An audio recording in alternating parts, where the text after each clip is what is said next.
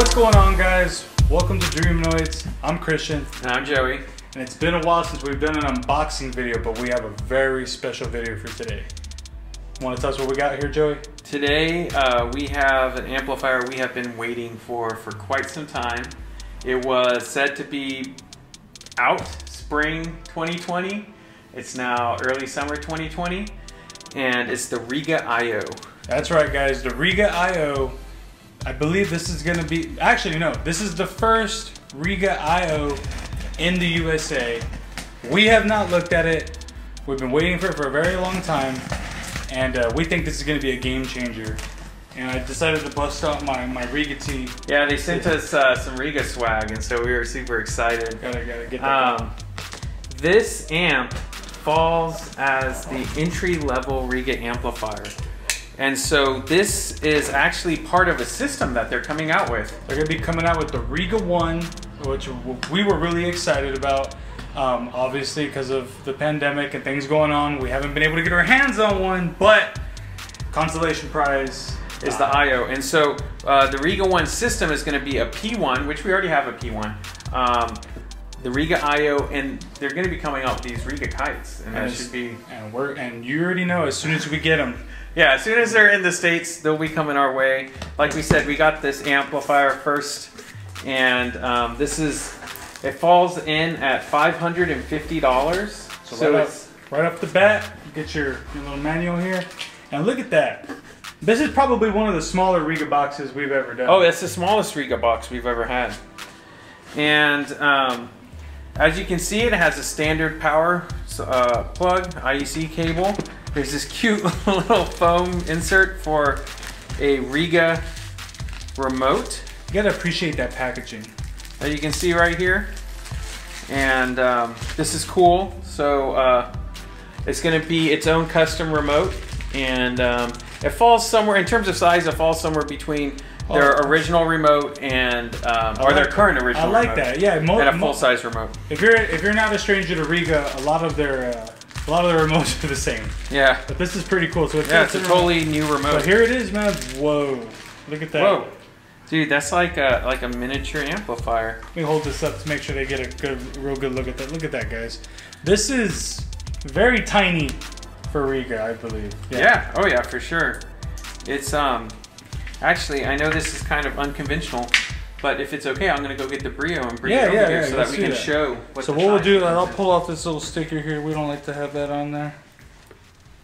But yeah, first thing you're gonna notice is it does have that. It's almost like a Brio in terms of form factor, but it's significantly smaller and lighter. But it definitely still has some weight to it, so it feels really high quality. So just, yeah, okay, yeah. I figured this would be a first question people are going to have is, what's the size comparison to the Brio? And so, whoa, this is not light. I mean, comparatively, this is heavier, but it still has weight to it. It's still pretty. Wow, okay. Yeah, I thought it was going to be a lot lighter. I thought it was going to be a lot lighter. So too. you can see it's about 3/4, maybe 2/3 the size of a Brio, but I mean, it is solid. And let's go ahead and turn around real quick and just kind of show you. I mean, they both have. Hold them up a little bit. You have very similar resources in terms of the connections in the back and the front. So if we rotate this around, you'll know. I mean, this is like a mini Brio. It really is. It's got the volume pot. It's got the selector switch. This is the selector switch, and then we've got our headphone. Now this is a 1/4 inch. That's going to be a 3.5 millimeter or 1/8 inch. And then power buttons again. And I know that it does share some of the internals. It does share some of the internals with the Brio, but this thing is made to run at 30 watts a channel. Right, and the Brio I believe is around 50. Right. So right off the bat, it's real simple. It's just real clean. It's just your starter hi-fi. You know, you got your two binding post outputs. You got your phono. And two line level inputs. Oh, that's cool. So you got your phono included. Yeah. So you wouldn't need, and then you got two inputs. So for $550, you got to remember the Brio sells for $995. For $550, you're gonna have a phono, which a Rega phono is $395, a moving magnet. Right. The Rega mini phono is $175. So I mean, just having a Rega phono section and an integrated amplifier and headphone jack for $550 is amazing. Now, something I want to emphasize is that what's also really cool about this, that is just I love at iHeart is, I mean, this is made in England. Exactly. With everything else. Yep. This is not some other product that they're having made in China or something like that. A lot of brands, like their high-end stuff, will be like made. I mean, we even carry some stuff like that. Yeah, so it's just cool. I mean, it's okay, but it's like, it's just so cool that Rega dug down. This is why we're Rega fans. I had some videos that we've put out, and some people ask us like, why do you just carry Rega? Why don't you have competition to it? And I said, well, we don't mind having some competition. We actually do carry music hall as well. But, I mean, we're really big fans of Rega because this is made all under one house. One of the things I'll say is, like, for someone who has a Brio, they're like, oh, man, should I have waited for this? No, I don't think so. Because even though that this is impressive, I love the form factor. I love the weight. I love everything about it. I even like the black because it's got black opposed to the silver. But right off the bat, Joe, you could tell that it feels it's a different pot. It feels a little more mechanical, which is expected. I mean, at that price point, it's half the price. So just so you know, for you Brio owners out there is a it's a big jump. There's a big jump from the IO to the Brio. But I think Rega knew that, and they're trying to hit a different market with this. It's like I get a lot of questions about the P6 and the Enea Pro. A lot of people ask me, the P6 Enea Pro, that's a really great, turntable. How does it compare to the P8? And I tell them, I'm like, it doesn't. It doesn't. Yeah. The P6 with Enea Pro is a stunning turntable that, as long as you don't listen to a P8 in your same system, you're going to enjoy that thing, and it's going to sound like. To people that come over, they're just going to be blown away. They're going to think that's just the most amazing hi-fi ever. So, that's what's amazing about selling Rega is that, like, even their smallest stuff is going to have an awe to it when you listen to it. And I really like this remote. Believe it or not, I got a little bit bigger of a hand, so this remote kind of has a more a little chunkier feel. So I like the big buttons. I'm always messing it up, but yeah.